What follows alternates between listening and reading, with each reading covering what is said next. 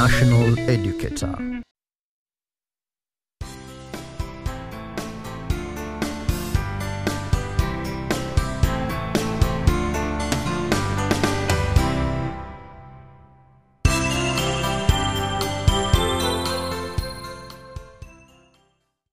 Hello student, my name is Mary Kamau. I'm teaching biology Form 4 and our topic of discussion is genetics, subtopic variations. So our lesson objectives are: number 1, define the term genetics. By the end of the lesson, the learner should be able to define the term genetics. Number 2, define the term variation. By the end of the lesson, the learner should be able to describe the two types of variations, state examples of each type of variation, and also state the causes of variations. So I'm starting by defining the first two terms, that is genetics and variations. Genetics is the study of inheritance and variations. Variations are observable differences between individuals.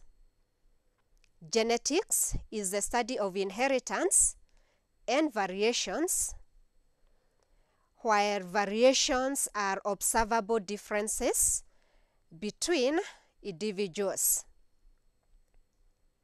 Some organisms of the same kind may vary in size, shape, and form, despite the fact that they are offsprings which are reproduced by the same organisms. However, they may also resemble their parents.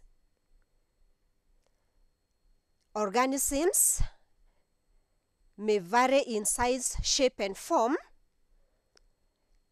but these organisms are produced by the same parents, so somehow they will resemble their parental forms, but still show some differences.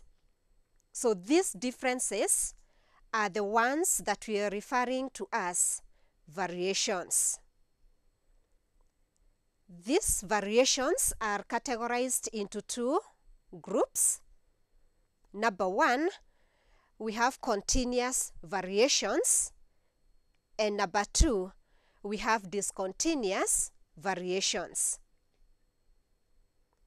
Classifications of variations: we have continuous variations and discontinuous variations. Student, we will start by discussing continuous variations.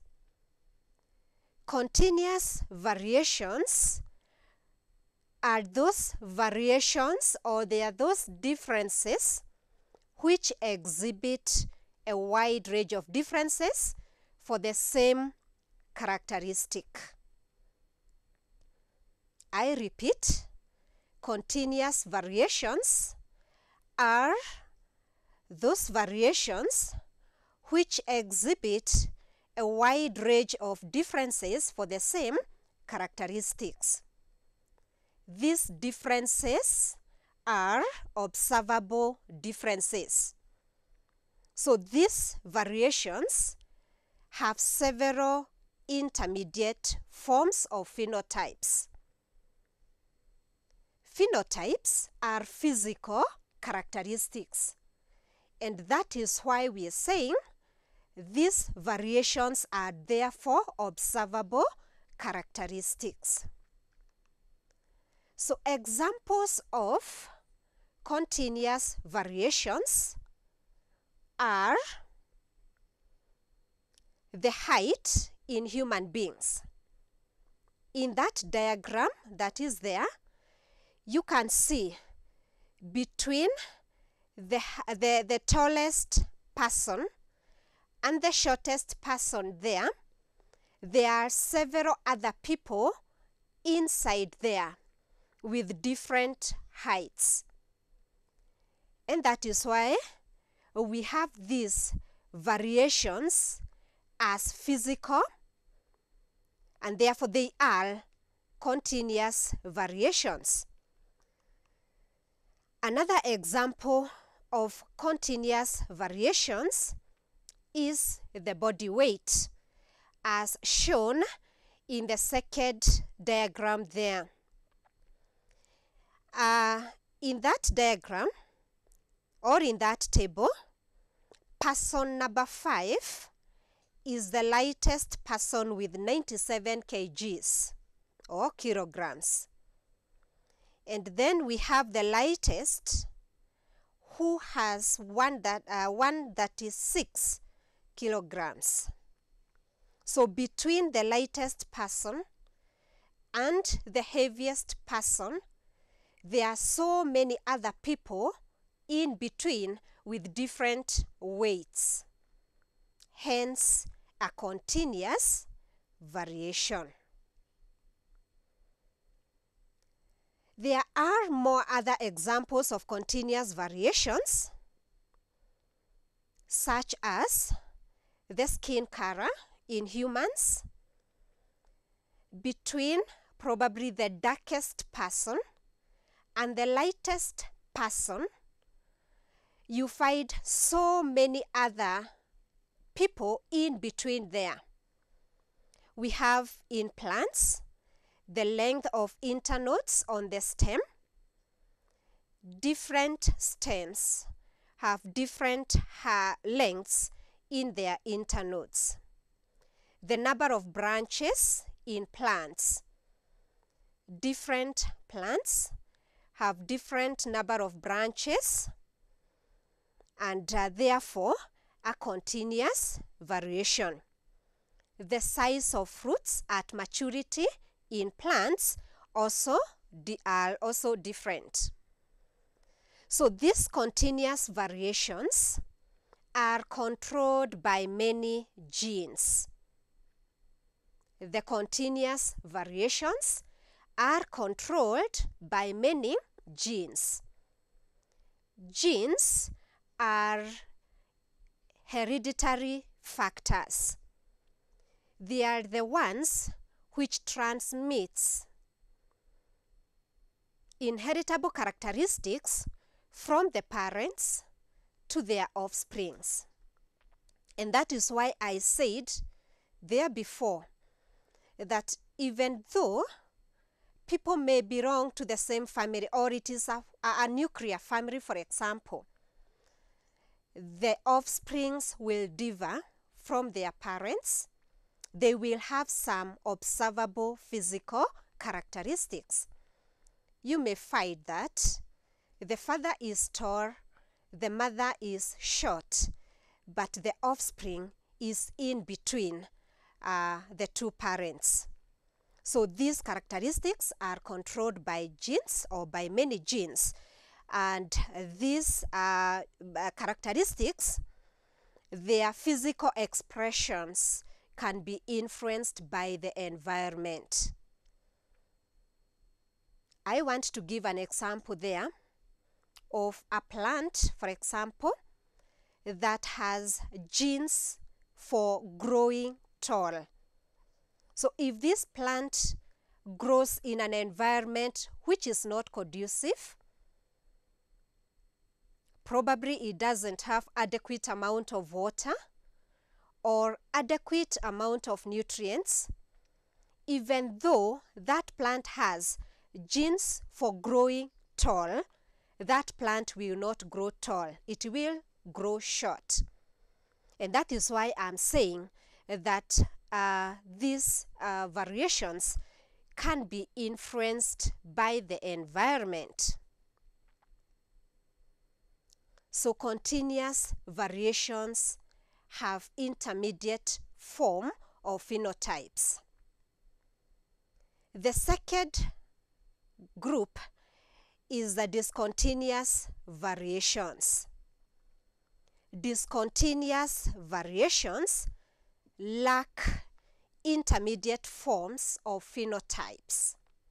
That means these variations are definite, these variations are distinct, and they are controlled by one or two major genes.